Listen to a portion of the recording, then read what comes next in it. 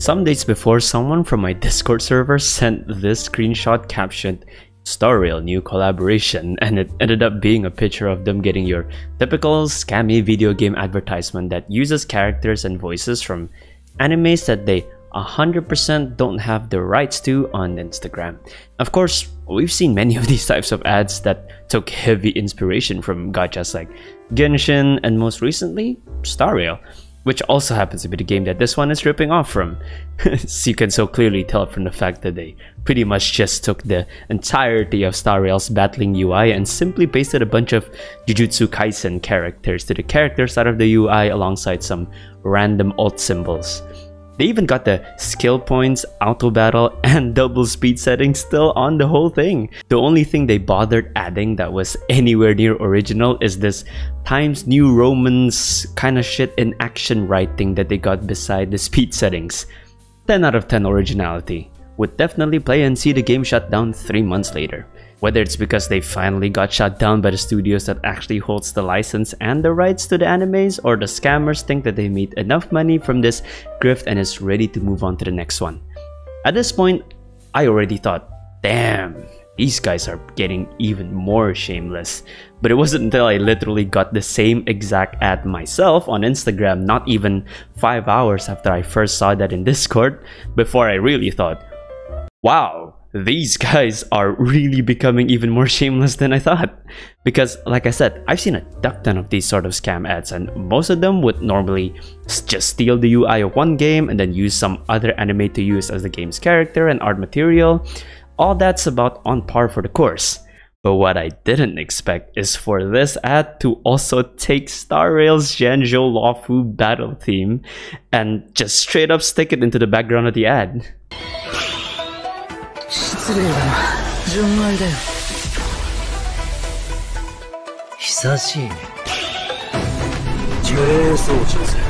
It even took me a while to actually clock the fact that, wait a minute, these guys are also using the Star Rail OST? All because I'm so used to just tuning that music out from the background when I hear it in Star Rail. That's why it took a couple of seconds for my brain to actually register that, wait a minute, I'm actually hearing this from the ad. I'm not hearing this from some random Star Rail tab that I have opened somewhere. I'm actually hearing it from this ad.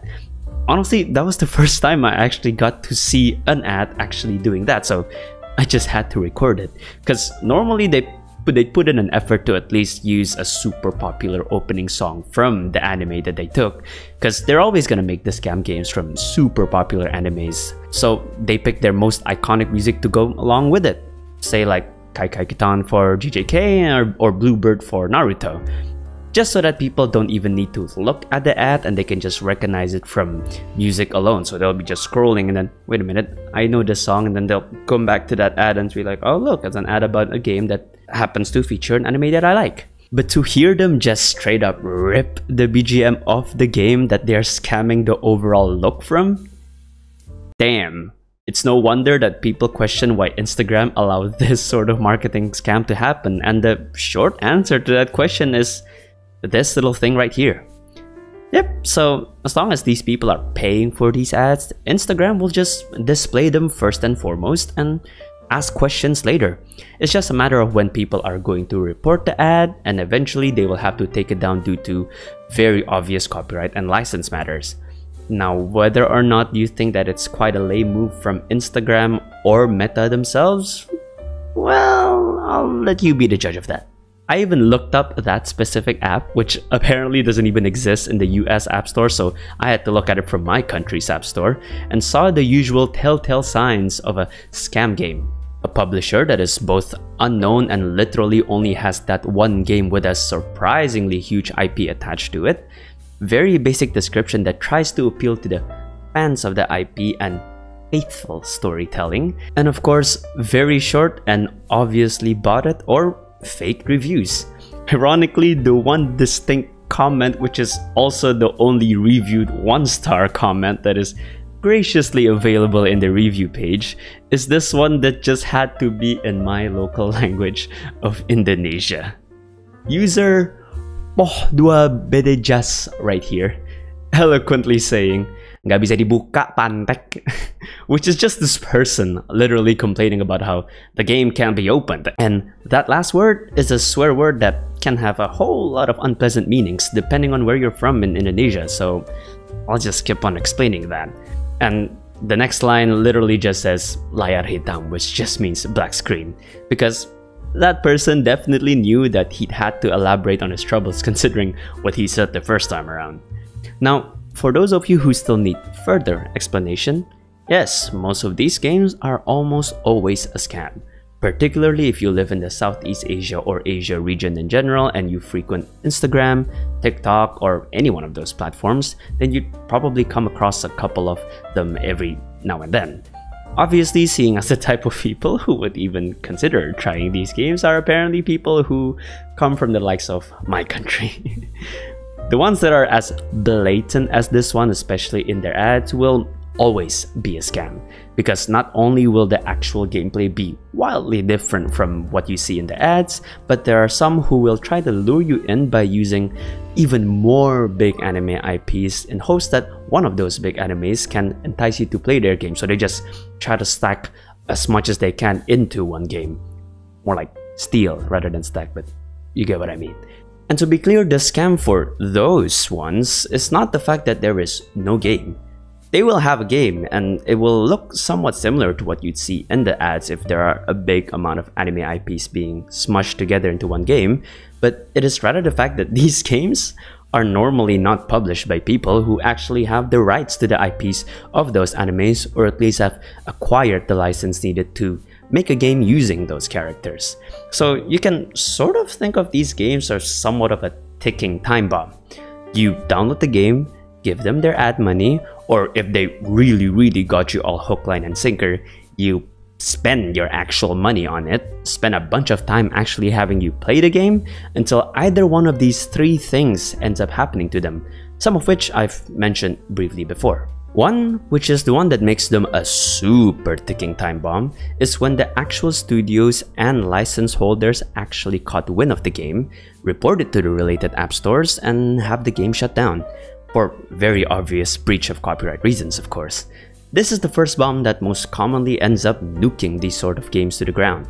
Number two is that these scammers finally got the profits that they were looking for, realizes that they can still get away practically scot-free, and shut down the servers before anyone was able to say a word to them or the app stores in which they are published in. They get their money. Players can't really complain anymore since the game has shut down, and App Store policies mostly rely on yourself to be responsible with who you are giving your money to, and the game just disappears off the face of the earth. For the players, there goes your time spent. For the players who spent their money in the game, it will be another cautionary tale of why the fuck did you spend your money on that? And for the scammers, well, at this point they are probably off enjoying the money, or they are then focusing on making their next scam. And number three, which might also be more of a common occurrence than I think, because, well, I wouldn't really know, is that the opposite of number two scenario would happen. They ran the server for months, the scammers I mean, they ran the server for months.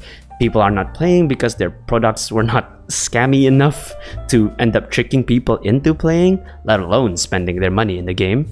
Scammers realize that they are basically burning money on the game and shut down the servers, with them being hopefully poorer due to having to maintain the servers without actual income coming from the game itself. Get wrecked, son. Either way, unless these types of games that have big IPs are published by studios which also bears a similar level of established presence within the gaming space, or if they have been announced to be in collaboration with the anime's original studio, then it's best if you don't touch the game. Even if you have a 10-kilometer pole by your side, you don't even have to report them per se. You just need to not touch them and play them, because like scenario number 3, they'll die out with no players anyway. And look, even if it is from a recognizable publisher, you still want to approach these using a bunch of big IP anime type of games with a huge grain of salt, because having a recognized publisher guarantees nothing to the game's longevity. Look at this gacha game called Crossing Void. On paper, what's not to like about the concept? Super popular anime franchises in it like SAO, Oremo, and The Devil is a Part-Timer series as part of its huge roster of characters, a turn-based fighting style gameplay, pretty decent graphics and sprites and was backed by Tencent of all companies. Did it do well?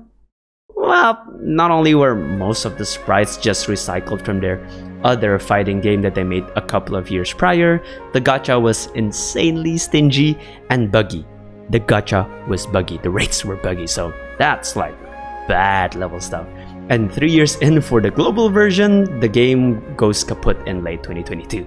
Even 91 AC, the main publisher that Tencent was backing, actually had to lay off their staff in February of this year, leaving just their producer, Chang Lei, as the sole member of the team, before realizing that the revenue that they made from the game that they last released, which actually started pretty poorly, ended up doing pretty well and was eventually enough for the team to rehire some of their members at a lower salary, and they managed to keep the studio going, which is, well, great news for everyone involved, I guess, so congrats.